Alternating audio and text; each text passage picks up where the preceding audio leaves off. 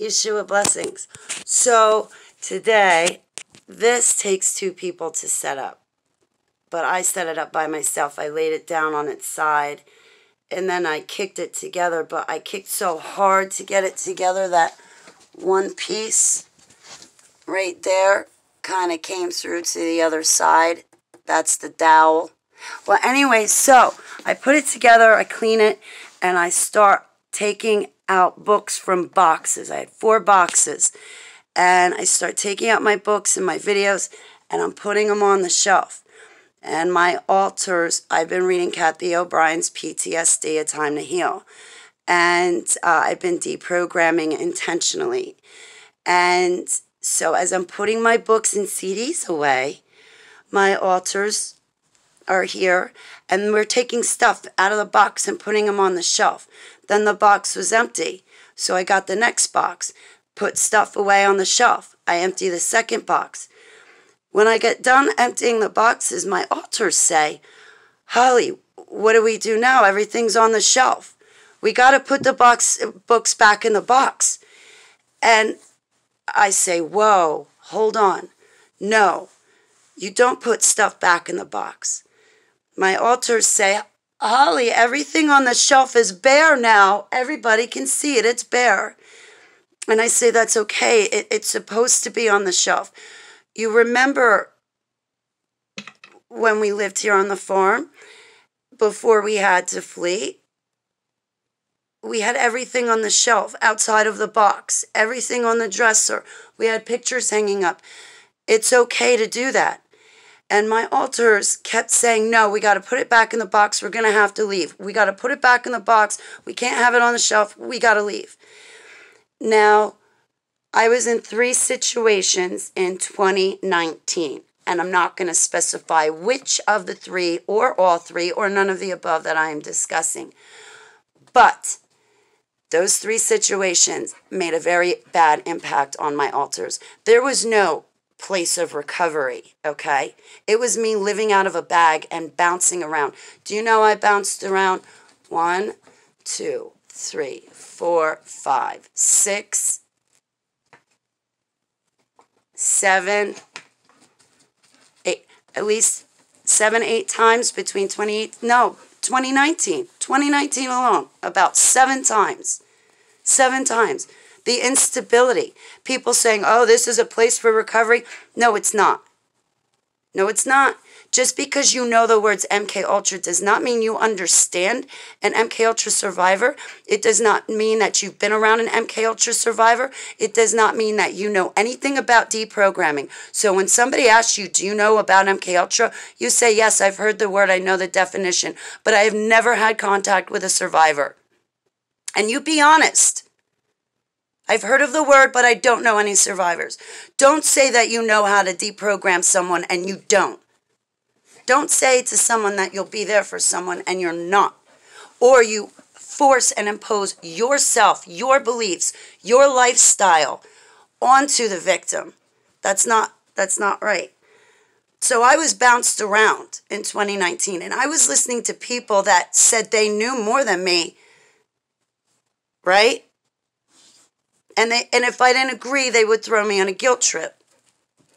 Or they would get out Bible verses and cherry pick them, cherry pick holy Bible verses, throw them at me to try to get me to change my mind.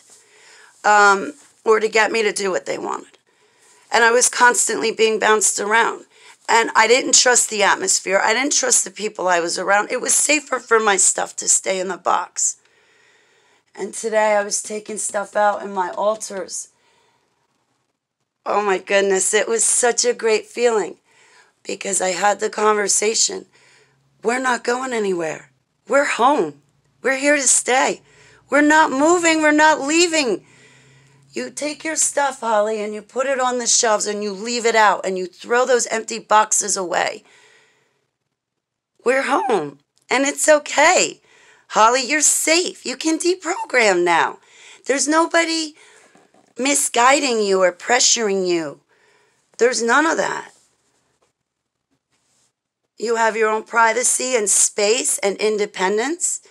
And Oh boy, unpacking my stuff. I haven't seen my stuff since 2018. But I see it today. Oh, it's just so cool. I look around my house. I look at my dining room table. I look at my living room furniture. I look at my bedroom.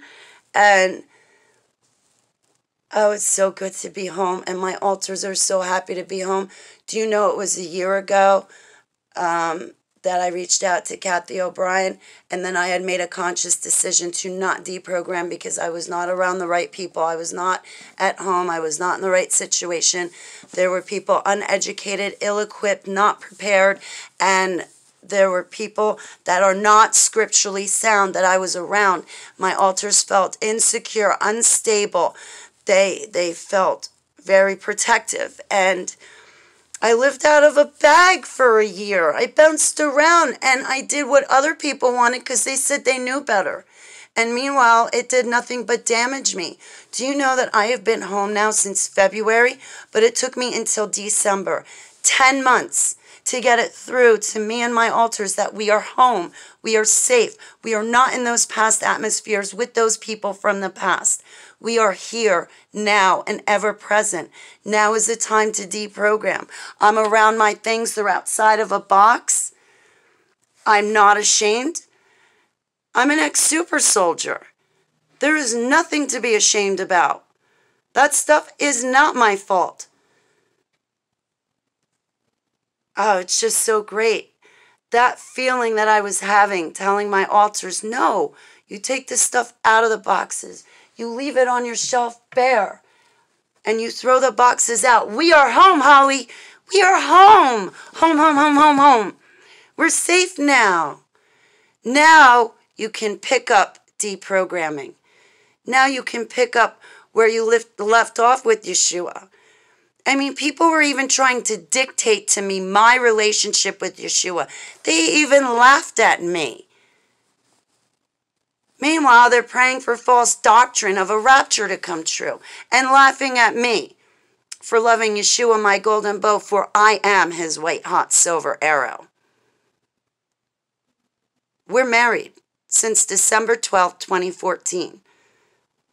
Last year, for my anniversary, I did not celebrate it because I was being spied on and watched, and it felt icky to me. This year, I am celebrating my 6-year anniversary with Yeshua, my golden bow, twofold to make up for last year. And it is so nice. Oh, my goodness.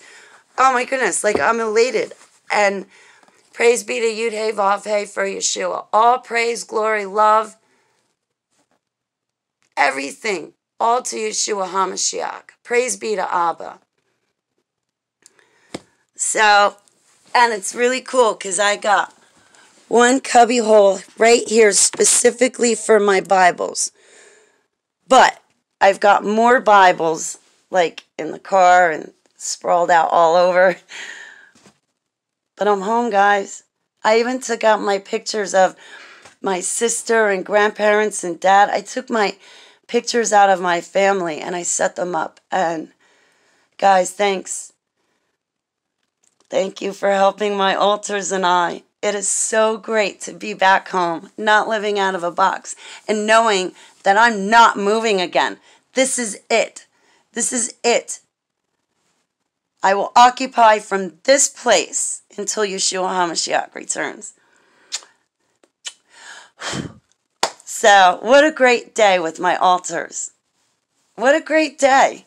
This is awesome.